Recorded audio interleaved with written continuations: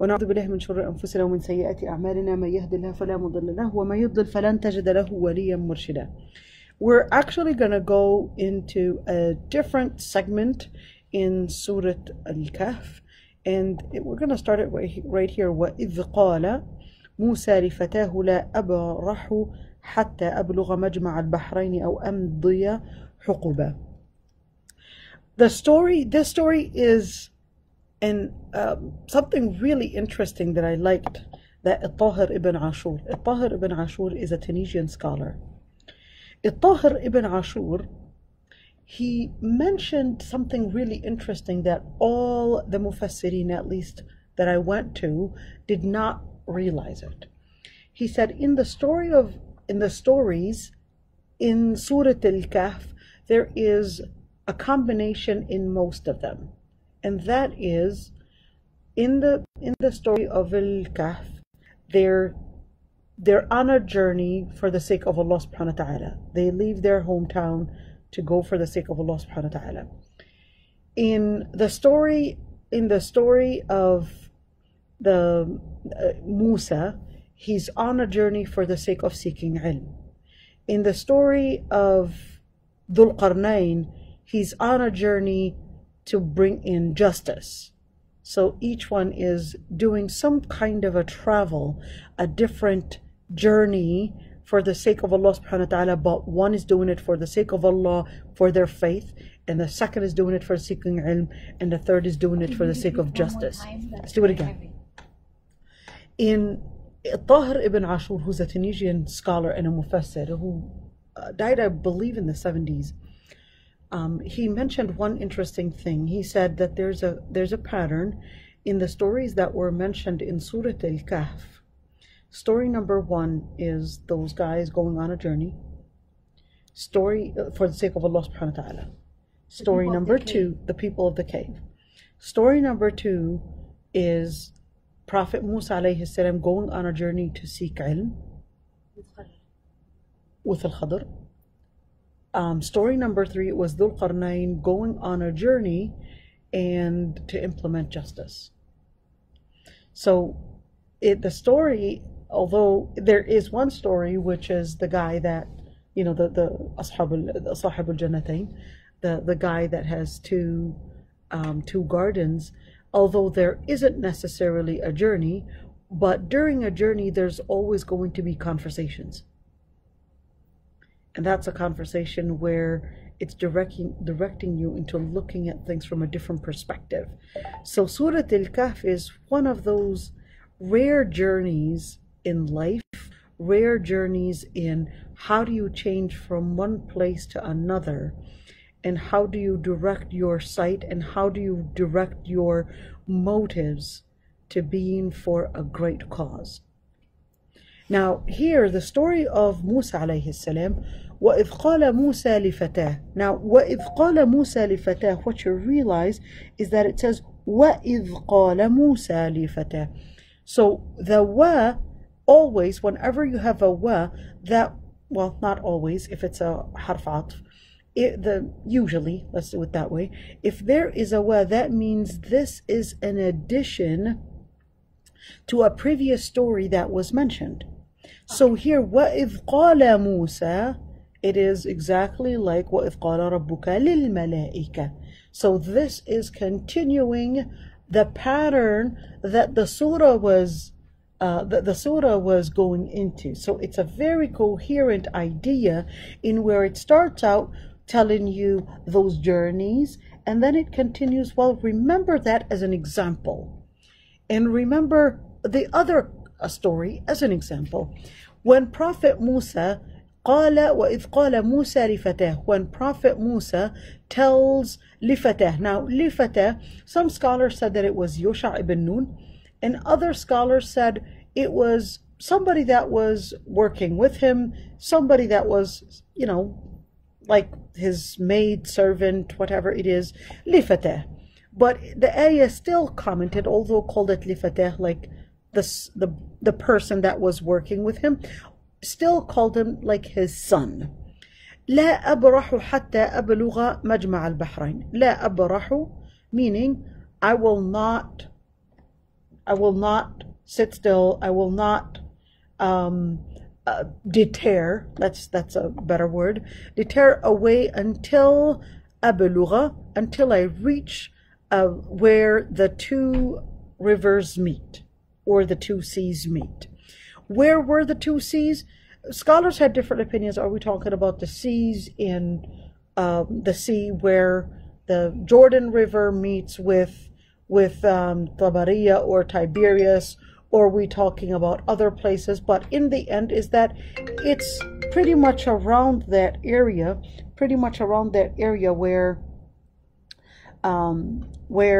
the, hold on, let me just make sure, where Prophet Musa alayhi salam was in. So it wasn't very far. And he said, I'm going to be reaching the areas where the two seas meet. أو أمضي حقوبة, or even if it takes me years and years or decades. حقوبة, every حقبة is like 80 years. So we're talking about even if it takes me forever. What was Prophet Musa alayhi salam going for? There is actually a hadith that mentions this, and this hadith is actually in Sahih al-Bukhari. We cannot explain this ayah without that hadith. The hadith goes that Prophet Musa alayhi salam thought, when he was asked, are you the most knowledgeable person on earth? And he said yes. But Allah subhanahu wa ta'ala wanted to discipline Prophet Musa alayhi salam.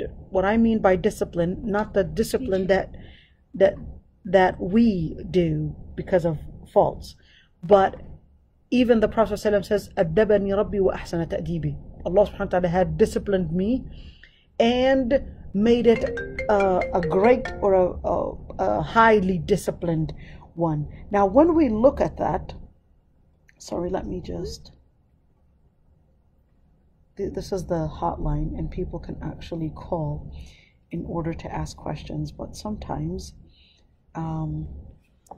it goes in the wrong time. Anyhow, أو أمضي حقبة. So the hadith says that Allah subhanahu wa ta'ala tells him that no, you're not the most knowledgeable person. Travel to a place where the two seas meet and put a fish in a bucket. That fish was put in a bucket, and when you lose the fish, that's where that person that you're supposed to be learning from is going to be in. All right? A fish in a bucket. You're going to be going to a sea where the two seas meet, and that's where whenever you lose the fish, that's where the man should be.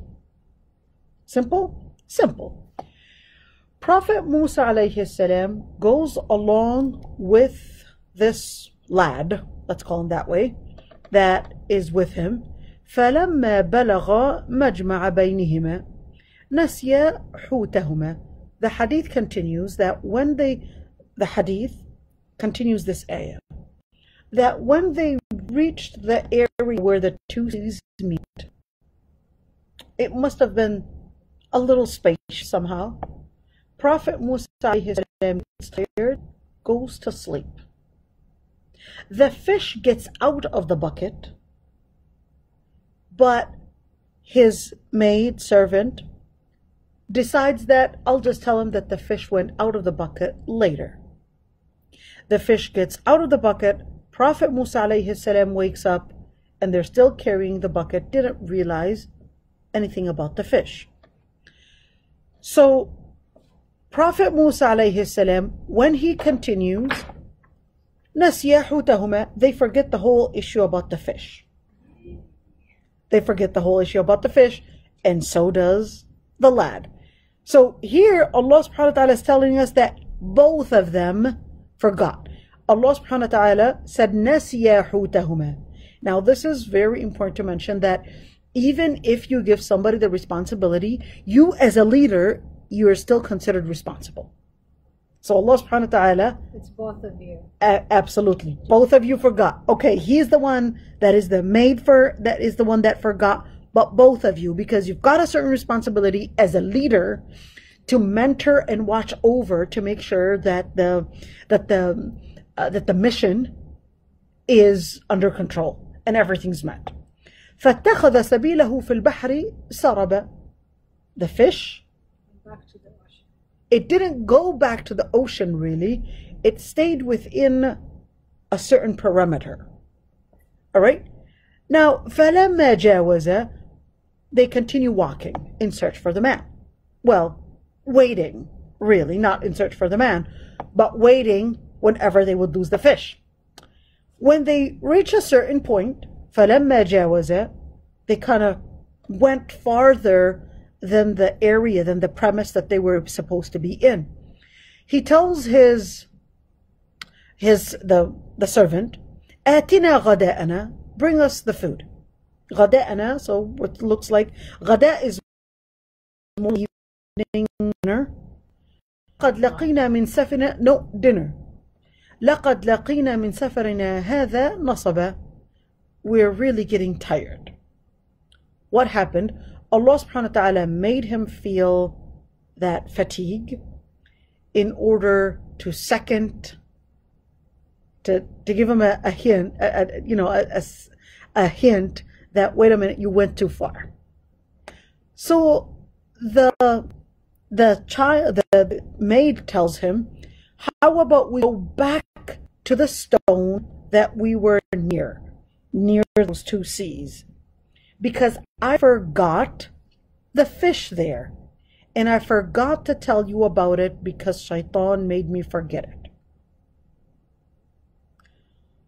وَاتَّخَذَ سَبِيلَهُ فِي الْبَحْرِ عَجَبًا. So they go back with complete surprise. Now, complete surprise, like that was the main sign that losing the fish and getting that the fish was going to get out of the bucket somehow and was going to swim off, and you forgot to tell it to me. Question. Yes. Did he just decide from anywhere he's gonna go where the two seas meet, and then that was no? It was wahi. He was told by Allah subhanahu wa ta'ala. Okay, go for a journey. Go for a journey. No. There's a guy that you're going to meet, and you didn't have a GPS, but they're going to give you two hints. It's going to be where the two seas meet. You've got a fish. When you lose that fish, that's when you would know that that man is not far from that area. All right? So, now here, very important to say, he says, وَمَا أَنْسَانِهُ إِلَّا الشَّيْطَانُ أَنْ أَذْكَرَ. The reason why that maid, so the maid is saying, well, the reason why I forgot it was really the shaitan was putting a challenge, did not want me to remember that the fish has gone, therefore we're in that area. So he said, قَالَ ذَلِكَ مَا كُنَّا نَبْغِ. So that's exactly what we're looking for. We just, at least we know where the fish is at, where the fish swam off. فَارْتَدَّ عَلَى أَثَارِهِمَا قَصَصًا. So they decided, all right, well, that's where the fish was. Let's go fetch it. Let's see where it went. Because at least he knows that in that, over that, or near that big rock, that's where we left that's where the fish, where we last saw the fish. فَارْتَدَّ عَلَى أَثَارِهِمَا قَصَصًا. So they went back to that rock, and the qasasa, meaning in search of that man that Allah subhanahu wa ta'ala had given him a sign that that's where he's going to be about. فَوَجَدَ عَبْدًا مِّنْ عِبَادِنَا. They go back, so they find one of Allah subhanahu wa ta'ala's servants. In fact, in the hadith, it actually says that he said to him, Assalamu alaikum wa rahmatullah. He tells him, Assalamu alaikum. And the guy was surprised. Oh, I'm not in a city that knows Assalamu alaikum. So that's when he knows that he's actually a good servant. آتَيْنَاهُ رَحْمَةً مِّنْ عِنْدِنَا. So he finds a servant of Allah subhanahu wa ta'ala. Is the name al-Khadr really? There are certain narrations that say that his name is al-Khadr. So this man, Allah subhanahu wa ta'ala describes that we had given him mercy from Allah subhanahu wa ta'ala. وعلمناه من لدنا علما, and we had taught him from certain ilm, given him certain ilm from Allah subhanahu wa ta'ala. This certain ilm from Allah subhanahu wa ta'ala, Allah subhanahu wa ta'ala had given him. This man is not a prophet or a messenger, but this man has ilm called ilm al-ladun. So it's some ilm that Allah subhanahu wa ta'ala had given this man. Not necessarily is it wahi. Can somebody claim to have ilm al-ladun? Nobody can claim to have ilm al-ladun. But this man, Allah subhanahu wa ta'ala assigned and told us that he has this ilm al-ladun, and that's why Allah subhanahu wa ta'ala sent Prophet Musa alayhi salam to learn from this man. قال له موسى, so Musa alayhi salam starts his journey on acquiring ilm. Yep. So he starts his journey on acquiring ilm, and then he says, هل أتبعك على أن تعلمني مما علمت رشدا? Can I follow you so you could teach me مما علمت, what you had learned, رشدا, like the guidance that you had learned. قال إنك لن تستطيع معي صبرا. So he says, you're not going to be able to cope or have patience to learn. Why wasn't he going to have patience? Because he was going to hurry in getting to the consequence. In other words, for seeking ilm, you have to take the steps and you have to go gradual in getting the ilm, and rushing to get to the consequence was going to lead in you losing the ilm. So, and he tells them why he wasn't going to be patient. He says, وَكَيْفَ تَصْبِرُ عَلَى مَا لَمْ تُحِطْ بِهِ خُبْرًا?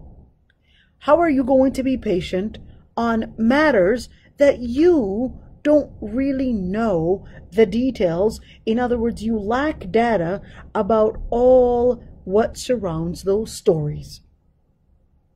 Some stories, you're not going to be able to be patient when you might see me taking a certain move or a certain tactic. قال ستجدني إن شاء الله صابرا. He said, you'll see me, inshallah, by the will of Allah subhanahu wa ta'ala, patient. And I will not disobey you in any matter. Let's see. قال فإن اتبعتني. Then he says, well, if you follow me, don't ask me on any matter until I tell you about the case. فلا تسألني عن شيء حتى أحدث لك منه ذكرى. Don't ask me questions. Why is he not going to necessarily tell him the details? No, he's going to be the teacher, and the first thing that he wants to teach him is that not necessarily in the beginning of education you don't necessarily have to know all the details and the end and where your teacher might be taking you. So test his patience. Test his patience, or test his ability to see the ilm and understand how to be humble in seeking ilm. Now, when we say being humble in seeking ilm, we usually, as humans, we usually rush to the consequences. We usually rush to wanting to know, well, why did you do this? And sometimes we become so rigid. This is we, not Prophet Musa alayhi salam, but we as humans, we might lose our temper, or we might lose our temper, or sometimes even lose the levels of how we seek the ilm. So he says, فانطلقا means انطلقا means that they went off. حتى إذا ركبا في السفينة خرقها. They went off, they ride on a ship, and what he did with the ship was something different. خرقها, he made a hole inside that ship. Prophet Musa alayhi salam was watching. قال أخرقتها لتغرق أهلها. Now Prophet Musa alayhi salam, in awe, surprised, he said, did you put a hole in the ship لِتُغْرِقَ. Now this lam is actually the lam to give about the explanation. Oh, thank you. لِتُغْرِقَ أَهْلَهَا. Did you do it in order to have its people, in other words, the people that are riding on the ship, to sink? لِتُغْرِقَ أَهْلَهَا. لَقَدْ جِئْتَ شَيْئًا إِمْرًا. You have come with a matter that is like a sin. It was not acceptable. قال ألم أقل لك إنك لن تستطيع معي صبرا. He said, didn't I tell you that you are not going to be able to be patient in seeking ilm? قال لا تؤاخذني بما نسيت. He said, لا تؤاخذني. لا تؤاخذني. It's like, oh, don't hold me accountable. Don't hold me accountable. Don't consider me as committing, or transgressing my limits. بما نسيت, because I had forgotten. I had forgotten what you had taught me in the beginning of this class. لا ترهقني عن أمري عسرا. لا ترهقني. It's like don't hold me accountable for more than what I can handle. فانطلقا. Then they went off again. حتى إذا لقي غلاما فقتله. He sees a child. غلام means a child. So he sees a child, and what does he do with the child? He actually kills the child. قال أقتلت نفسا زكية بغير نفس.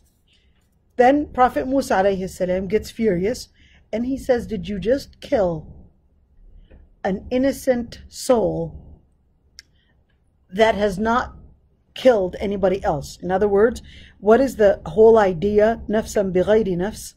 نفسا بغير نفس is because in the Sharia of Prophet Musa عليه السلام, the only reason why you could kill somebody is when, as a punishment, when they had committed homicide. So this person didn't kill anybody. How could you kill somebody like that?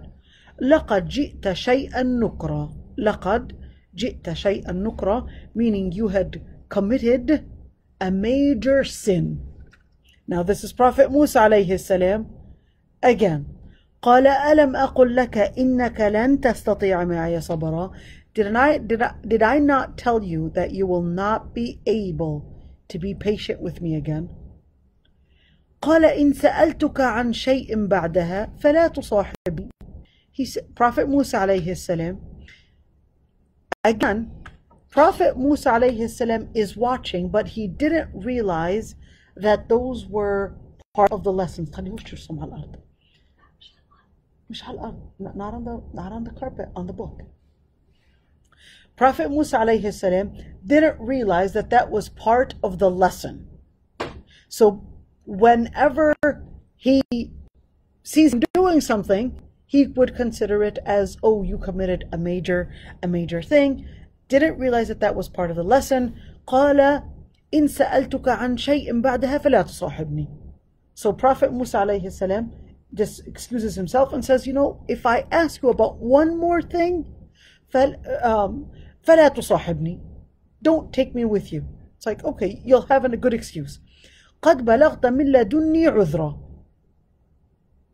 Then you would have the excuse from my side that I don't have the patience to be a good student of ilm.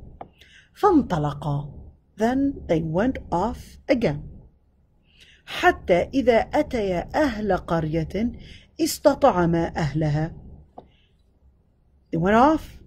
They came across a city, village. القرية can be a city and can be a village.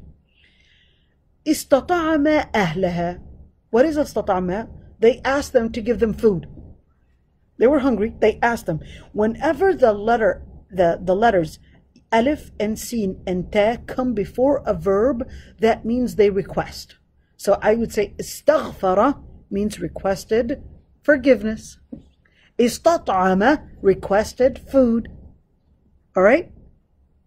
Now, this means that they requested food from the people, the residents of that village. فأبوا. They refused to give them any food. They refused to give them any food in any form of hospitality. فوجد فيها جدارا يريد أن ينقض فأقام.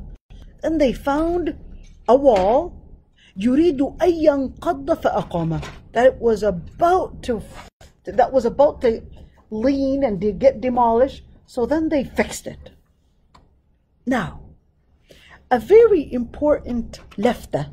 It's like just a some scholars said فوجد فيها جدارا يريد أن ينقض فأقام, that the jidar, the wall itself, Allah subhanahu wa ta'ala says that the jidar yuridu, that the wall was willing. Does that mean that objects have will, or do they live within an outside will? Does that mean that the chair has a will, the wall has a will? And even when you look at in Surah al-Kahf, Allah subhanahu wa ta'ala in Surah al-Kahf, when he was talking about the two guys in the Jannatain, in the two gardens, the ayah actually said that وَلَمْ تَظْلِمْ مِنْهُ شَيْئًا, that the earth was giving the man all that it can. وَلَمْ تَظْلِمْ مِنْهُ شَيْئًا. Now, the ayat were putting some kind of a referral that earth was giving lam tazlim, the earth was not oppressing the man and was giving him everything that he was harvesting. This is earth. And now it's saying jidar yurid, that the wall wants to, was willing. Does that mean that Allah, do you see the pattern here? Does that mean that earth, wall, and that the things around us have a will? Well, one thing is that when we talk about irada, al-irada is actually different kinds. When we talk about al-qada' wal-qadar, القضاء والقدر, there's an irada kawniyya and an irada shar'iyya. So when we talk about irada kawniyya, so we look at, for example, Allah subhanahu wa ta'ala created Iblis alayhi salam. Allah subhanahu wa ta'ala created people, and Allah subhanahu wa ta'ala gave them the free will. So why won't he punish them right on the spot because of all that they're doing? There's an irada kawniyya and irada shar'iyya. What is irada kawniyya? Irada kawniyya means that Allah subhanahu wa ta'ala put a certain pattern in the world, gave a certain pattern, free will. There's a certain pattern in all over the creation that Allah subhanahu wa ta'ala had given. Even the objects around us, they act within the will, and that physics is part of the will. The earth, lam tazlim, there's a certain biology, there's a certain physics within earth that you harvest it, it gives. Wall, you put it up, if you don't put it up, it can lean, it can demolish, etc. Now Allah subhanahu wa ta'ala is telling us that there is that irada kawniyya, that there is this will in the things around us.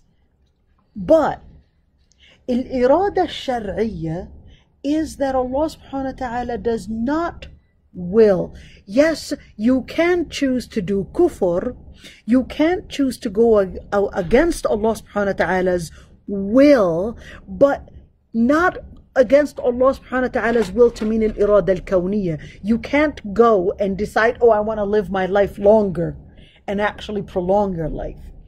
But what you can do is you can decide that I want to do al-irada al-shar'iyya and do what Allah subhanahu wa ta'ala accepts me to do. Allah subhanahu wa ta'ala wants me to do my salah, I will do my salah. Now, what we're talking about is two wills. One will that Allah subhanahu wa ta'ala had instilled in the creation, and another will is that Allah subhanahu wa ta'ala accepts and is content over. These are two different things. All right? Allah subhanahu wa ta'ala created Iblis, but Allah subhanahu wa ta'ala was not content over Iblis. Are you guys with me here? Now, and right here that the wall was going, the wall had the will to fall over. يريد أن ينقض. The wall was willing, was about to fall and get demolished. So what does that man do? فأقامه. He basically fixes the wall and puts it up. Prophet Musa عليه السلام says, قال لو شئت لاتخذت عليه أجرا. If you want, you could have requested for a compensation for the wall that you put up. قال هذا فراق بيني وبينك. The man, he just said, that's it. Now we're separating. It's 3 chances. You were not patient. You were not patient to seek the ilm. You were not patient to get into the levels of seeking ilm. You rushed into going into the consequence. Now, what was the whole story here? The whole story was really to teach Prophet Musa alayhi salam that in order to get ilm, you need patience. That's the first beginning of it. Number 2 is that Prophet Musa alayhi salam went off from the first lesson. In order to get ilm, you need to be patient. And he has shown that he wasn't even patient in the first 3 lessons. Let's continue. قال هذا فراق بيني وبينك. Said, that's it. This is a separation between you and I. سأنبئك بتأويل ما لم تستطع عليه صبرا. Now, I'm going to tell you the interpretation and the details of what you weren't able to be patient in learning. You didn't have the patience to wait until you get to the theme of the lesson. You didn't want to wait. Wake up, or you can drink something. أما السفينة. So now he's starting to tell him what he was losing out on, and that there was a theme in acquiring this ilm. أما السفينة. As for the ship. فكانت لمساكين يعملون في البحر. The ship was owned by poor people. يعملون في البحر. They were basically men that worked in the sea. In other words, that ship pretty much made their main source of income. فأردت أن أعيبها. So I wanted to somehow make it default it somehow. In the reason why? Because وَكَانَ وَرَاءَهُمْ. وَكَانَ وَرَاءَهُمْ, it doesn't mean that there was behind them. In Arabic, sometimes you could say a word that would mean the opposite. وَكَانَ وَرَاءَهُمْ means there was going to be ahead of them. مَلِكُ يَأْخُذُ كُلَّ سَفِينَةٍ غَصْبًا. There was a king. Every time he sees a ship that is in good shape, he would take it. And because these guys are poor people, poor fishermen and poor men, that ship was their only source of income. The guys may not have realized that evil thing that had happened was actually for their sake. Because if that ship did not have any default, then they would lose the whole thing. They would lose the whole ship. Why? Because there was a king that was an oppressor that was taking over every good ship. So he said, I just wanted to do something to ruin it. That way they could at least they could manage still the ship without they could keep the ship that way. They could keep the ship even if they might have some defaults in it. But it's still better than losing the whole thing. وَأَمَّا الْغُلَامِ, as for that young boy that he killed, فَكَانَ أَبَوَاهُ مُؤْمِنَيْنِ, his parents were pious parents.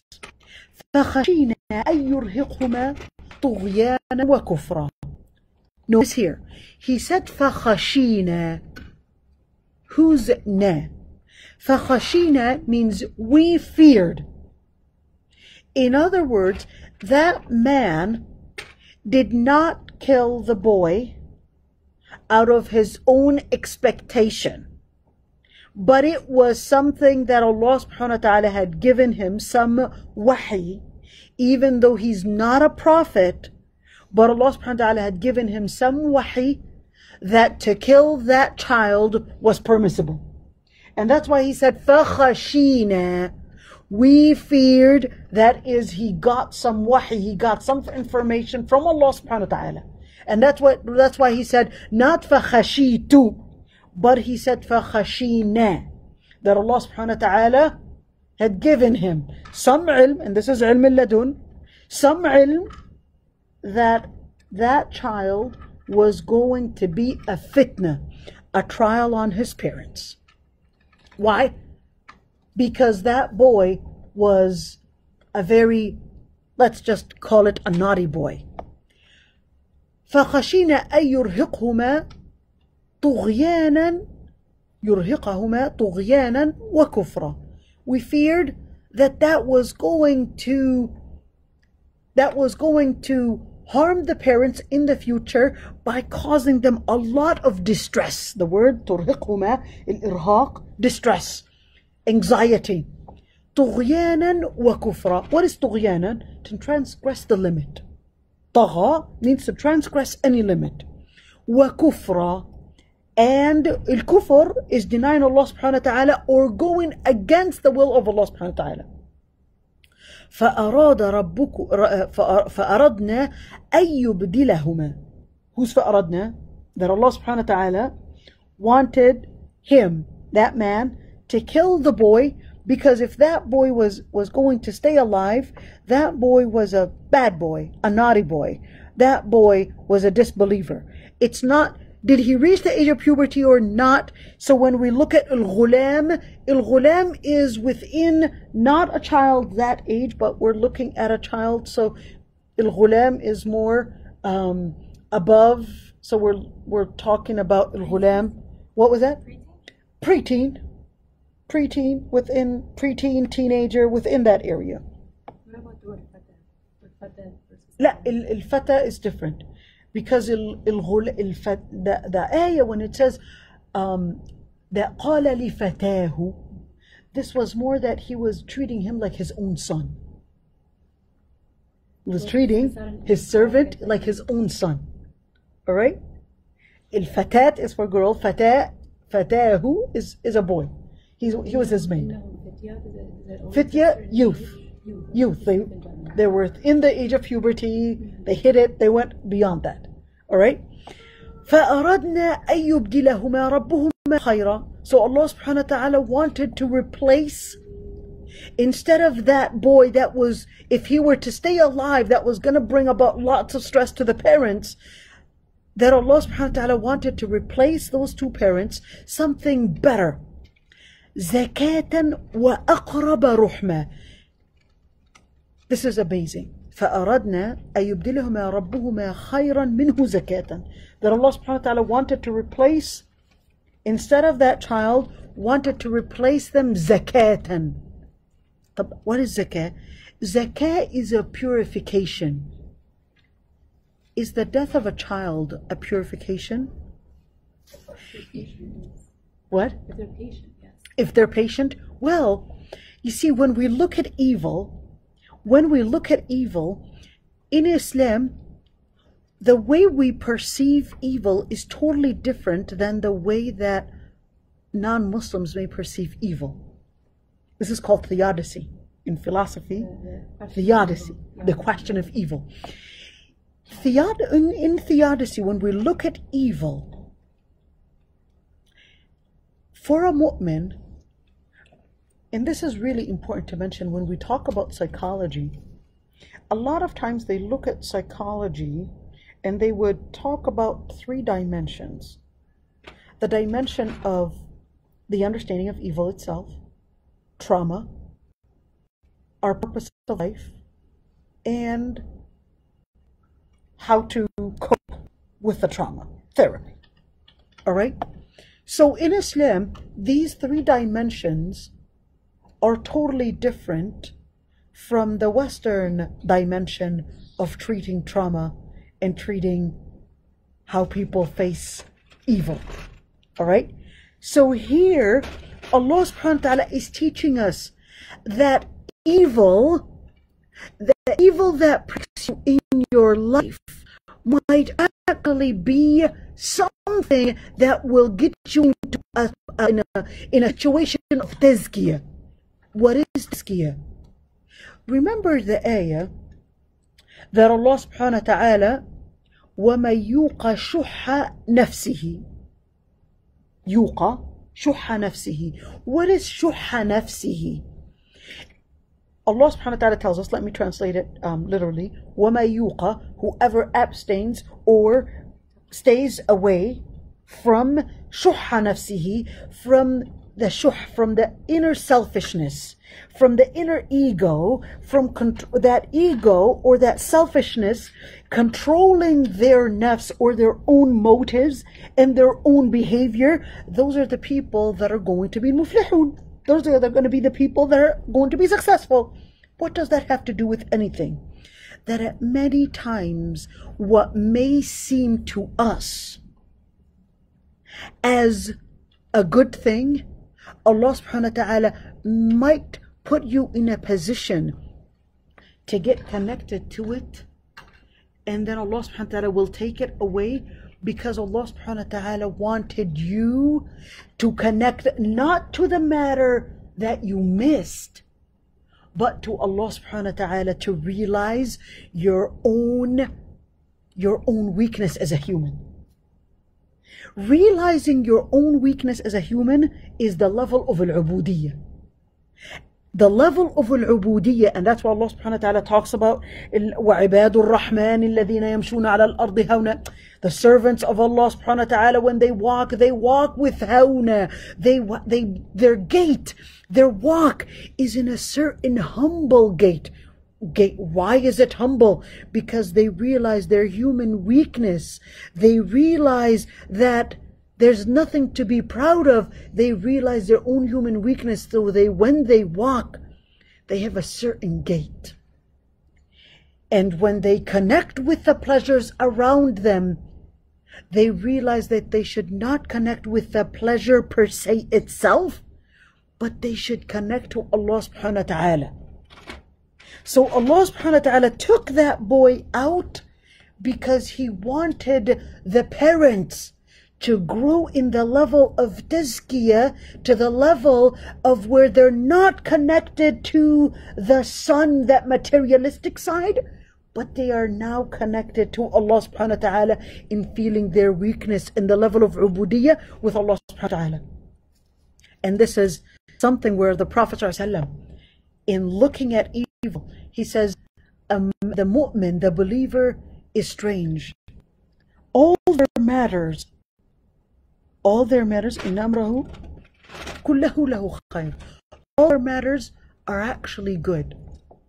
This is not talking about that everything that happens to them is good, but this is actually talking about how a believer's perception of even evil, that it goes beyond in its observation, it goes beyond the surface to see that there is a wisdom behind it, and their connection with Allah subhanahu wa ta'ala goes beyond the surface to see that it is all for something that Allah subhanahu wa ta'ala has preserved for them. So right here, the Prophet ﷺ says, if something good happens to them, they connect with who? They connect with Allah subhanahu wa ta'ala. In asabathu sarra'a shakar.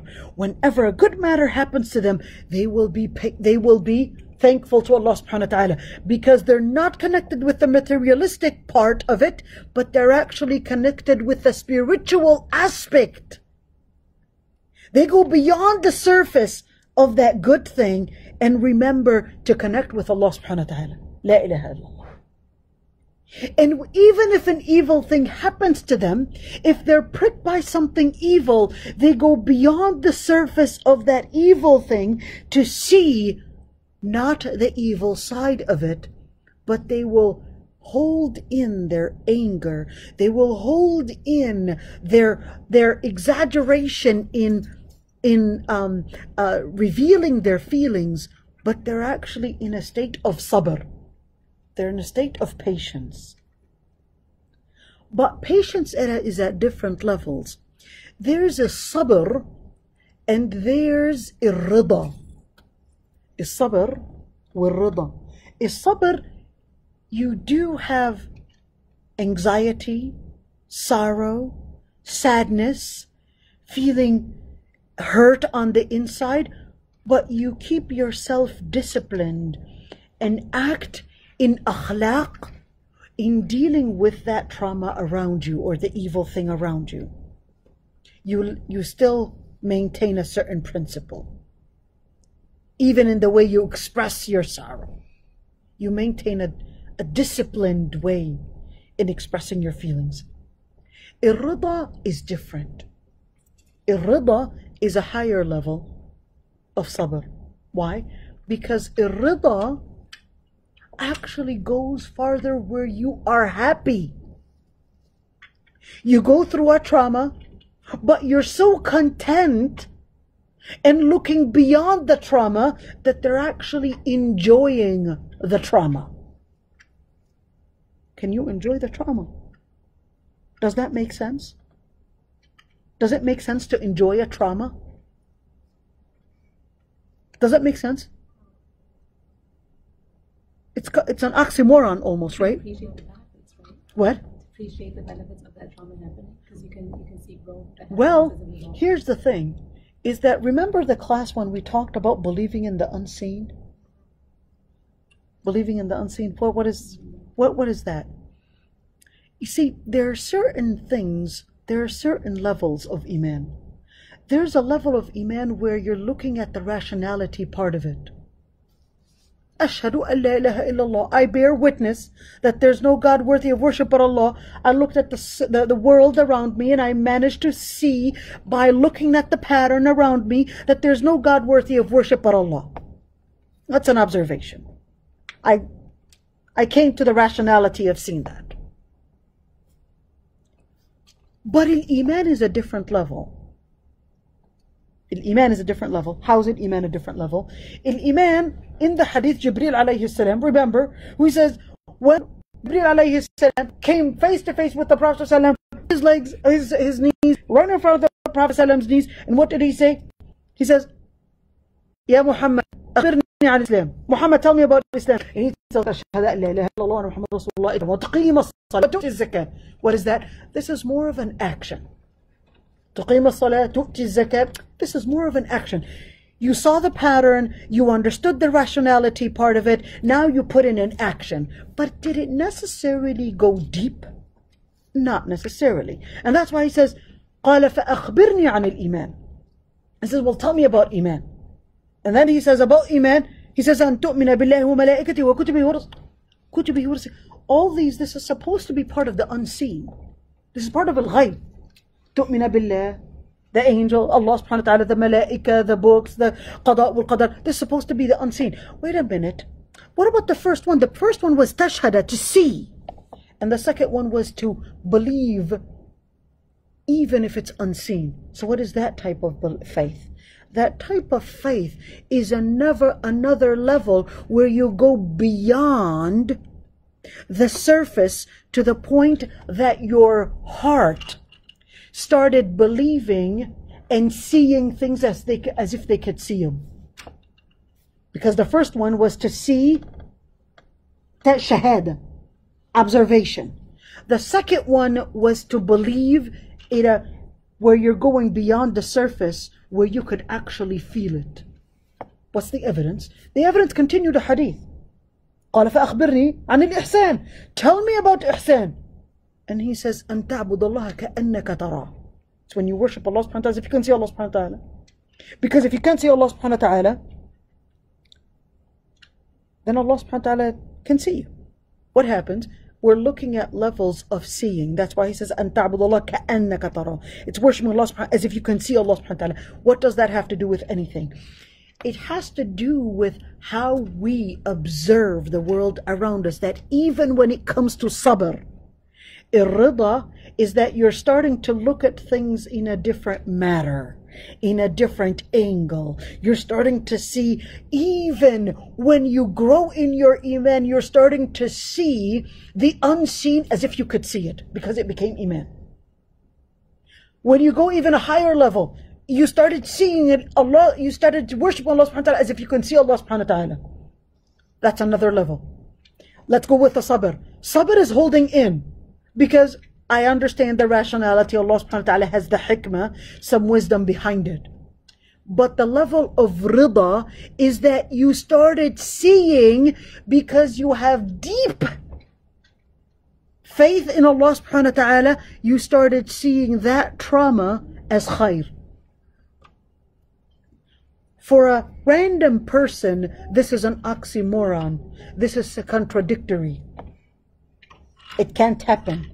A trauma is still going to be defined as a trauma. But for a believer, it's different. This is maybe too utopian, because we didn't say it. How is it that somebody can see a trauma and actually say, Alhamdulillah, Allah subhanahu wa ta'ala had taken my child? This is almost unimaginable to think of. Hey, even the Prophet ﷺ, when his own son died, he cried. He teared. He was human. What about Prophet Yaqub's story? Yeah, Prophet Yaqub's story. Yes, when he had, the tearing kept on going for many, many years, and and it ended damaging his eyes and his. Actually, it didn't. Here, the Prophet Yaqub alayhi salam, it's not necessarily that he was crying so much that damaged his ears, but the anxiety and the depression or sadness and the sorrow affected his body so much that it affected his sight. What about, he had used word sabr to describe this. Absolutely. Not rida. Right? Absolutely. You can have rida. Rida, you can have it. But when we talk about, I just put a few days ago a post, I don't know if you saw it. That is sabr. Okay. That is sabr.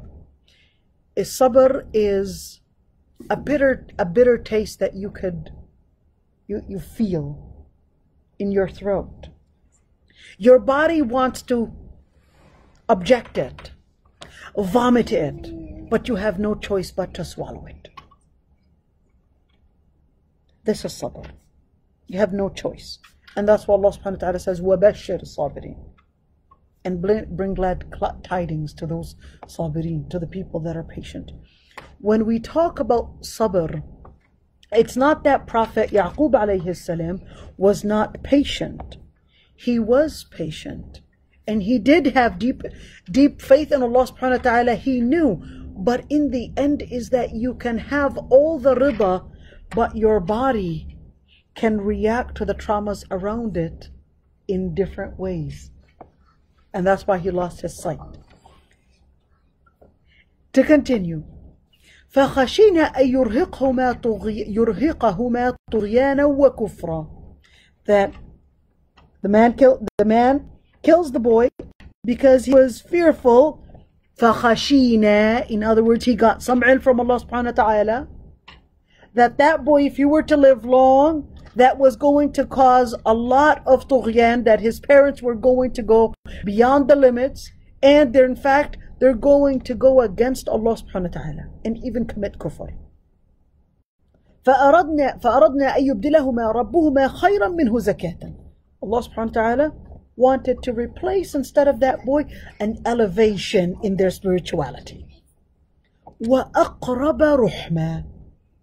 وَأَقْرَبَ رُحْمًا, meaning that they were actually close in their mercy to Allah, close to the mercy of Allah subhanahu wa ta'ala, but Allah subhanahu wa ta'ala wanted them to even near. This is, story, um, one of the students that I used to teach died of cancer, 5-year-old girl, and whenever I read about the death of a child, it always reminds me of that family.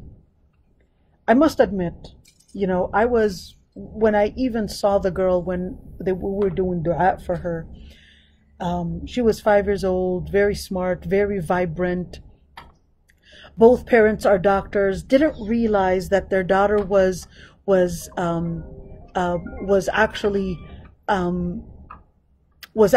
sick. Didn't even see anything. And it wasn't until one other doctor that saw her playing and noticed that she had some lump on her ankle, and then put her hand on it, pediatrician of course, and said, right now, go take your daughter.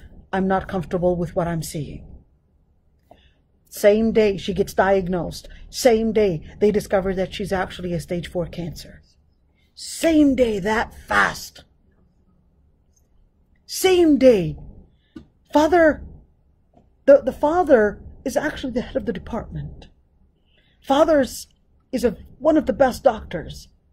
But subhanAllah, when Allah subhanahu wa ta'ala wills something, He'll blind you, even if you're the head of the department.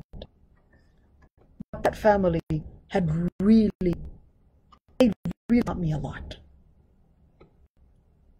I go and I couldn't handle my tears really seeing her bald and pale face and all that, and I do the dua and I keep going to the bathroom just because I don't want to show my tears, and I would do the dua and the girl is there, but I couldn't cope. Then I get a phone call telling me that she's going through a hard time, and the mother calls me and she says, I want you to come over because she only has 2 weeks to live. I don't know the full story, but later I know of the story that the father does, go, and the mother and father, they both work with getting her chemotherapy, all those different therapies, trying to help her out, etc. But the father looks at the x-ray after doing all that chemotherapy and realized, well, he's anyway specialized in respiratory medicine, so looks at the x-ray and then says to his wife, your daughter only has 2 weeks to live. Unimaginable to actually be in that position where you as a doctor, you know that there's no hope. Sometimes not having any knowledge and believing that doctors will still help me, sometimes ignorance is a blessing. But he knew that no. Then says, that's it. Let's just take her home. Take out all the IVs, take everything. Mom, your child, this is her last moments. I get a phone call and she says, Aysha, please come over. Our daughter is in her last days. I said, all right. Got the phone call at 11 at night, and that a few hours later, 5 a.m., I get the phone call, can you please come now? At 5 a.m. I thought I was going to go, support, I know she's dying. So then the mother says, no, she actually died. Now I go in there, and mashallah, their house is like a mansion, huge house. And I go in there, and the girl is resting on the bed, dead, of course. And they don't approach her, but I get near and I close her eyes and do the position that she's supposed to be in. And wallahi, the smell of milk was beyond.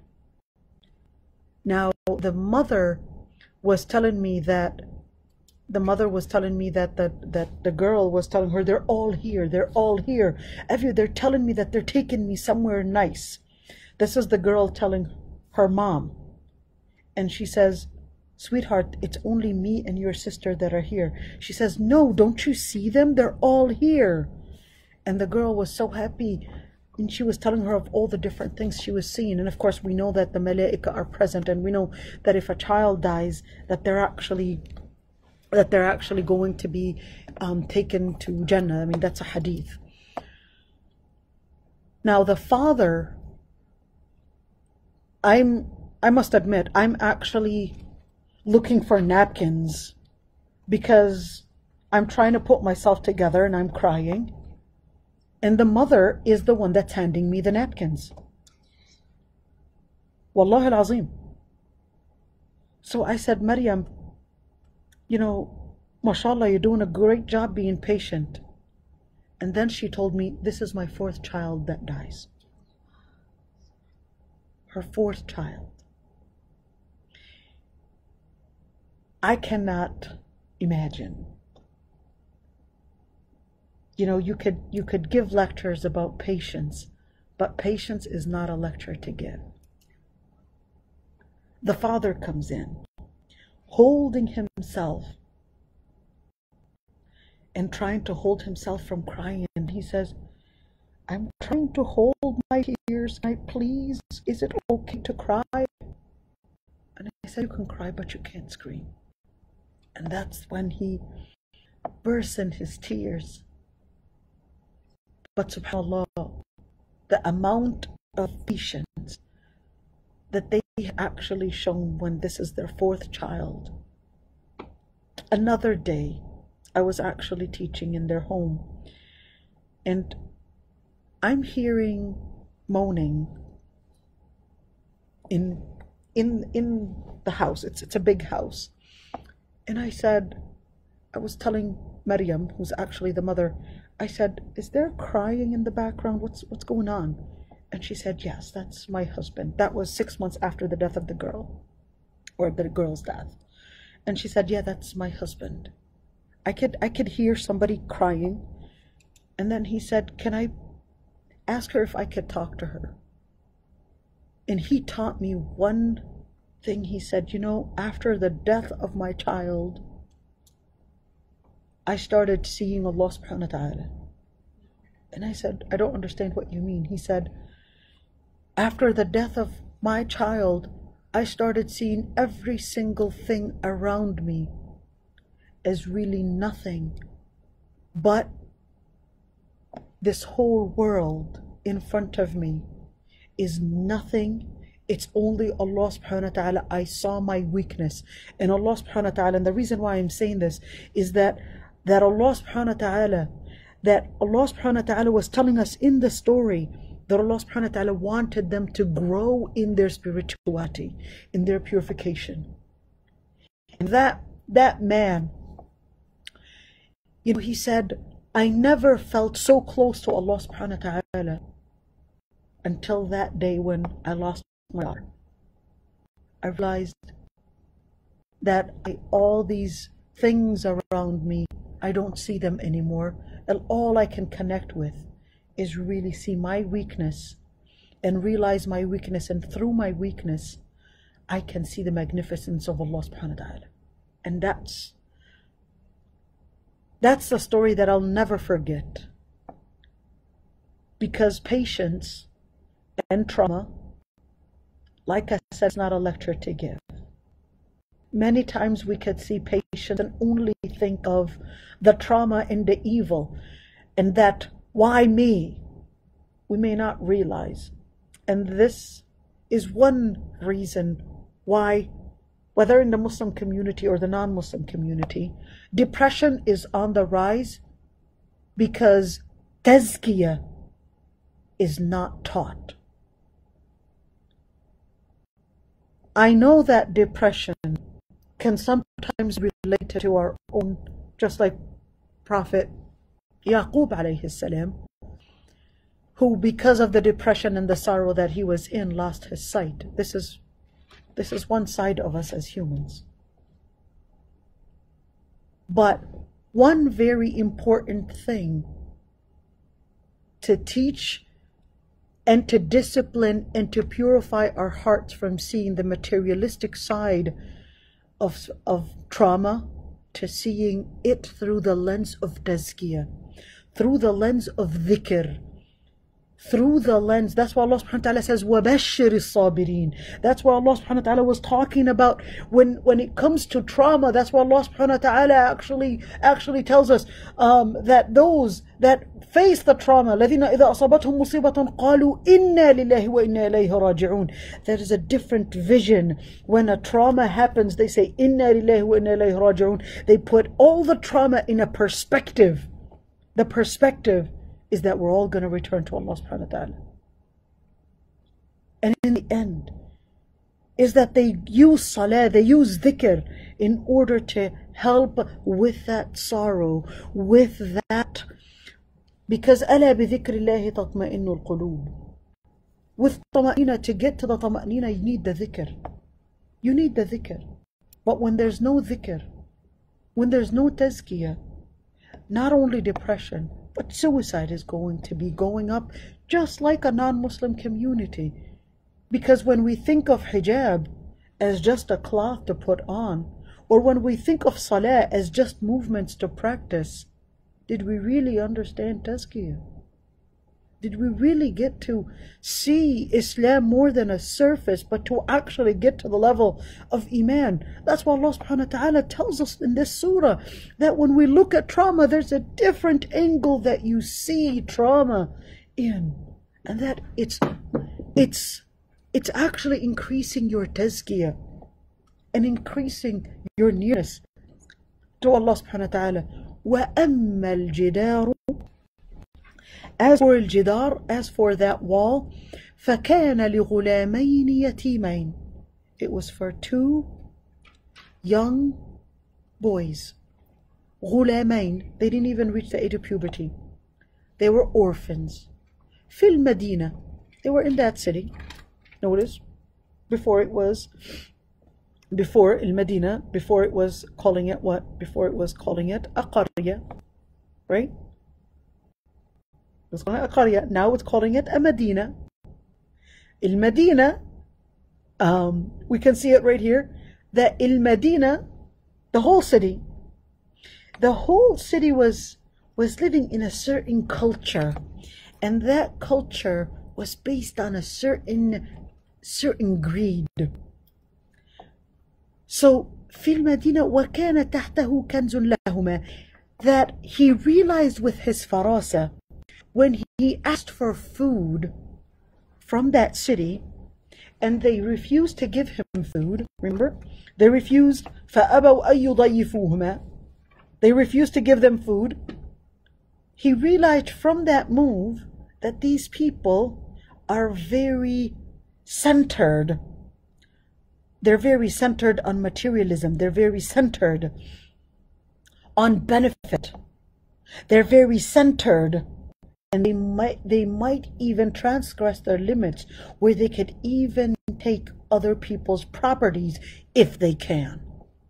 And these two orphan boys, they were in the city. No one was there to protect their income or interest, or no one was there to protect their only source of income. The children didn't know anything about that income. The children didn't know anything about it. But at least no one is there to know. So, كَانَ تَحْتَهُ كَنْزٌ لَهُمَا. There was money underneath that wall that was kept for those two orphan boys. Not the city, and not the boys knew about it. But if that wall was to fall, it was going to reveal what was hidden underneath. And what was the city going to do? They were going to take it over. They were going to gulp it all up. وَكَانَ أَبُوهُمَا صَالِحًا. Allah عليك. كَانَ أَبُوهُمَا صَالِحًا. And their father was a pious one. Some scholars said that the father was pious. It was an ancestor, some kind of a generation back that they were pious. And because they were pious, Allah subhanahu wa ta'ala was there to look out for their children. Ya Allah. This gives me the goosebumps. Because many times you may not realize you fear for your children, but you be the pious person and Allah subhanahu wa ta'ala will take over. You may die, something might happen to you, but you preserve the piety and Allah subhanahu wa ta'ala will be the one to preserve the piety even when you're not there. An amazing story I once heard. One of the girls that studies that used to attend Gems of Light. She's Sudanese. And her father was actually married. Her father was a revert. Ready for the story? Father was a revert, but the father was Sudanese. So I said, how is it that your father was Sudanese and a revert, but his dad was Muslim? She told me an amazing story. She told me his father was actually a Muslim. He came to the US in the 60s. Study, married a non-Muslim woman. The father dies. And when his son was only 12 years old. But the father was always concerned to raise his son to be Muslim. But the father died. And we're talking about America in the 60s. No place, no masjid to go to, and no those things that barely existed. In fact, Islam was not even known. It was thought of some kind of a strange religion, etc., some Middle Eastern faith, and it was only the Nation of Islam that they had heard of during the 60s. So totally different. The father died, he got killed, he got shot, homicide, father's gone, boy is 12 years old, boy becomes Catholic because I'm a Catholic. At the age of 30 some years old, he decides he wanted to learn what his father's faith was. And at 30 some years old, he becomes Muslim. He becomes Muslim. He becomes Muslim. And later all his children, mashallah, become Muslim. And mashallah, I mean, it's mashallah very نحسبها كذلك. You see, the father is gone, killed in a homicide. But Allah subhanahu wa ta'ala was there to bring guidance. You can work so hard to guide your children, but Allah subhanahu wa ta'ala, you be there for Allah subhanahu wa ta'ala, and Allah subhanahu wa ta'ala will be there. احفظ الله يحفظك احفظ الله تجده تجاهك. احفظ الله يحفظك. Preserve Allah subhanahu wa ta'ala's limits. Preserve the limits that Allah subhanahu wa ta'ala has set on ground, and Allah subhanahu wa ta'ala will preserve you. احفظ الله تجده تجاهك. احفظ الله. Always keep Allah subhanahu wa ta'ala in your memory. Remember Allah subhanahu wa ta'ala. تجد تجاهك. You'll find Allah subhanahu wa ta'ala wherever you go.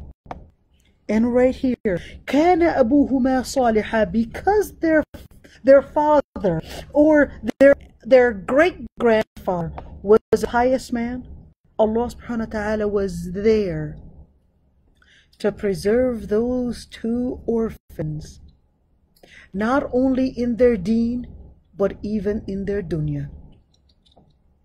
Even in their dunya, Allah subhanahu wa ta'ala was there. وَكَانَ أَبُوهُمَا صَالِحًا. That is the main reason why Allah subhanahu wa ta'ala had sent that man, or Prophet Musa and that man, to put up the wall.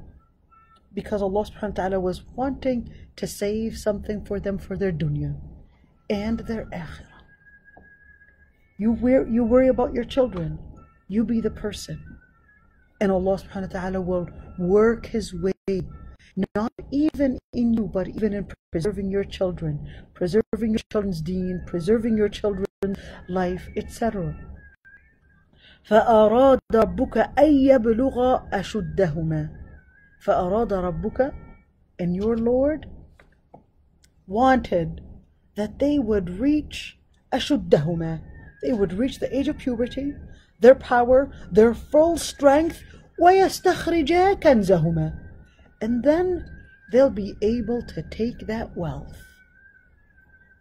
Once they are strong enough to defend, protect themselves, and even protect their wealth, and no one can transgress their limits and take advantage of their weakness as orphans. رَحْمَةً مِّن رَبِّكَ. That's the mercy of your Lord. وَمَا فَعَلْتُهُ عَنْ أَمْرِي. وَمَا فَعَلْتُهُ عَنْ أَمْرِي. I did not do this based on my own matter, meaning my own observation, meaning my own experience. No. ذَلِكَ تَأْوِيلُ مَا لَمْ تَسْطِعْ عَلَيْهِ صَبْرًا. This is an issue that you will not be able to be patient. You didn't get patient enough to wait until you get to the final theme, to the final lesson. You rush things. What do we get out of these stories? One is that you may see things on the surface and not realize that what Allah subhanahu wa ta'ala is keeping for you is a lot more, but it's just a matter of patience.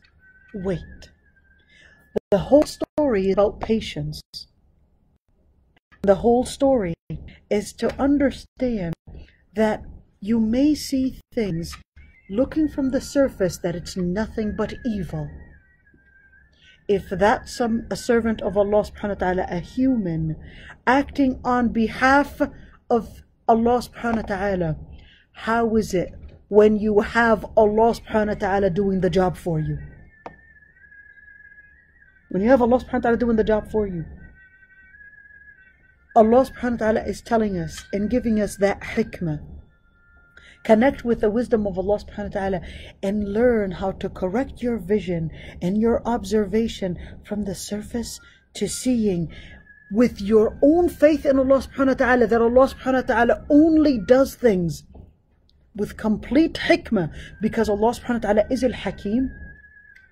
That's when you'll have your trust and never lose your own self or your own faith because of a trauma that you might have come across. You don't know what Allah subhanahu wa ta'ala is preserving for you. It could be increasing faith. It could be increasing dunya. But not because you want it now. It doesn't mean it is right for you. It may be the wrong time. You don't have all the data of seeing the whole picture. Being patient is the whole theme of this lesson. Another part is that when you could see that how talab al-ilm and seeking and acquiring ilm, it has to take different stages. The stage of being patient, the stage of having al-tawadu' and being humble, because you cannot have ilm if you see yourself above others and that others should learn from you. No matter who you are, even if you have all the PhDs, it doesn't necessarily mean that you have contained ilm. In fact, Allah subhanahu wa ta'ala wanted to even teach Prophet Musa alayhi salam that even if you are a prophet, I might have given the ilm that you don't have to somebody that is not even a prophet. That's where we learn how to be humble. العلم ضاع العلم بين اثنين الكبر والحياء. Ilm gets lost between two things. الكبر, pride. الحياء, shyness. If you're going to be shy to seek ilm, then you're going to lose it. Al-kibr is being self-centered, centered around your ego, centered around your own self, and seeing yourself as the center of knowledge or the center of goodness, and that what you are doing is always right. When the person goes through al-kibr, that story is a story for us to learn how sometimes it's not just an issue of what ilm you get, but there are things that Allah subhanahu wa ta'ala can give others with dhikr, and can give others even if they may not have the degree, even if it's the degree of being a prophet or a degree of a PhD, that other people can have the ilm and the skill to deliver things, or can have the skill or ilm in experience. And this is something I always say. You might have PhDs, but you gotta be humble to respect your parents' experience. You gotta be humble to respect all the amount and all the effort that they put in to make you who you are. Because the effort that you spent in studying, it would not have been there if it wasn't for your parents to be there, to give you the time, to give you the determination, and to keep you on track. If we're not going to have that principle instilled as part of the tazkiyah, we will definitely lose in our different levels of tazkiyah. Tazkiyah is different levels. Tazkiyah is at different levels, where it begins in the beginning with realization. But even with realization, you got to put in some effort of work, action. But even that, it still requires a lot. And al-Iman is different than al-Islam. Because in Islam, it's just an issue of observation, and you're putting in some ibadah. But it doesn't necessarily mean that that person gained the ilm. I always say a story. When my professors, when I went for Kulliyat al-Sharia, and I went for Kulliyat al-Sharia, you know the story. Went for Kulliyat al-Sharia, and I thought I was going to see great professors, and those professors are going to be, Sahaba. And then I realized that my professors were not Sahaba as I thought. So I turned to Sifat al-Safwa, a book mainly about the Salihin. They were always getting miracles, always getting karamat. So I thought all it needed was me to add on more hijabs, more jalabib, more clothes, more dhikr, read Qul Huwallahu Ahad 1,000 times, do more qiyam al-layl, and be really sincere when you make a dua, cry. And if you can't cry, fake the tears until they come. But I didn't get a miracle. I went to my professor, mentioned that story, went to my professor, and I said, I couldn't see the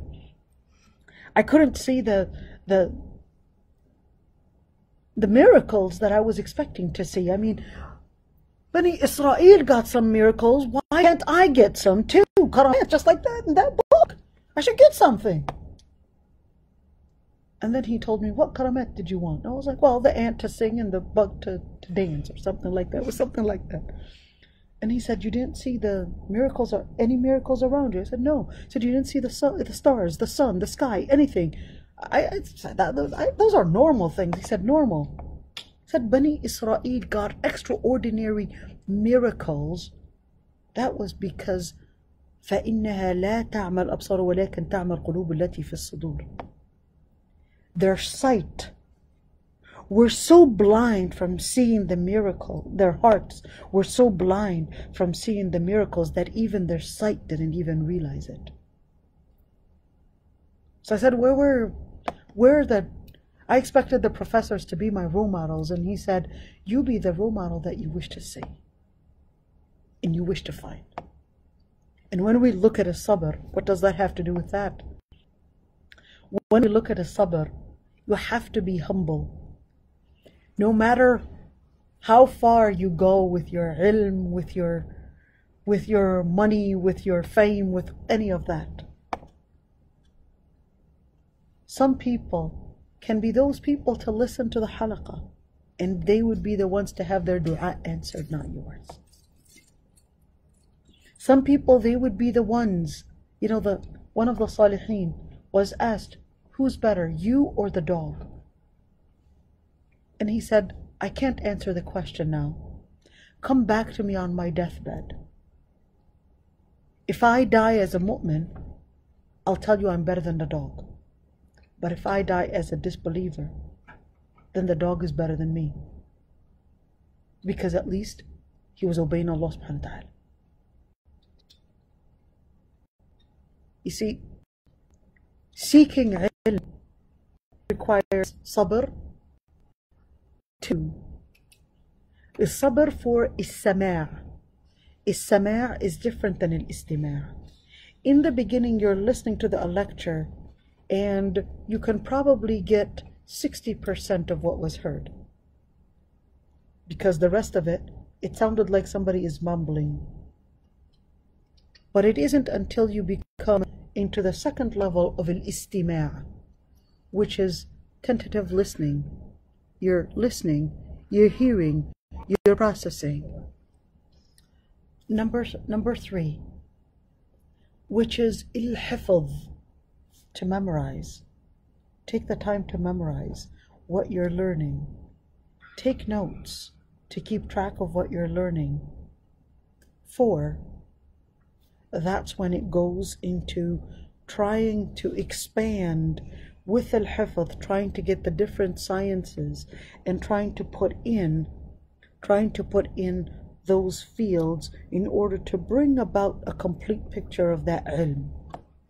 And that comes with al-mulazama. What is al-mulazama? Al-mulazama is to be consistent. To be consistent with the scholars, taking from this scholar and that scholar and that scholar, and listening for, because here's one thing. Every single scholar is going to be repeating a number of things. Just like you guys notice, sometimes I would repeat certain things. Every single person is going to be repeating certain things, no matter what scholar you go to. So you go to one scholar, and then another, and then a third. That's al-mulazama. Having that mulazama, but be careful. No matter how great that scholar is, they're still human. They still have faults. They will still have areas where they're weak on. And that's where you would have to, with the mulazama, get the ilm that you need, and then the areas that you feel is missing, that's what you do to cover up. And that's where you grow beyond by completing and you being the role model that you wish to see. وسلم على Muhammad. It's actually 3:37. I'm late for picking up my kids. Well, we'll come back inshallah next week. And tonight, inshallah, fiqh of marriage. Assalamu alaikum wa rahmatullah.